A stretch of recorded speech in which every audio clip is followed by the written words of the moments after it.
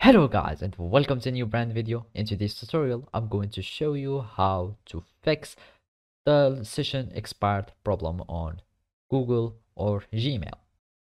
So now the first thing that you will need to do is to open your web browser, and if you are using Google Chrome you can just basically find here in the home page you can find this icon of the Google apps, and then you will need to search for the Gmail so we can access to it.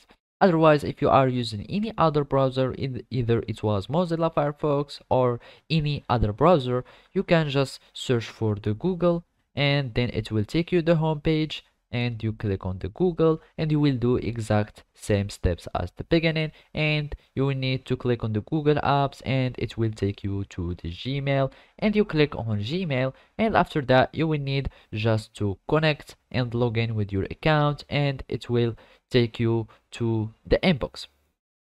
So now all it remains to do is to follow these simple steps.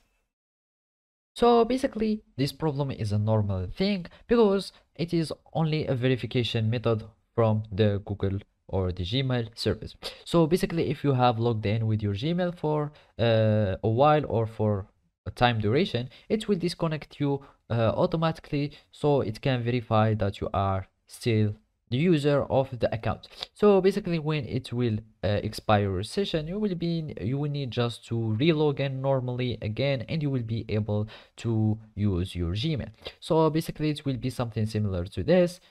You will need just to connect with any account, and you will need just to verify yourself by entering your password. You will enter your password normally, and then it will connect you as anything normal.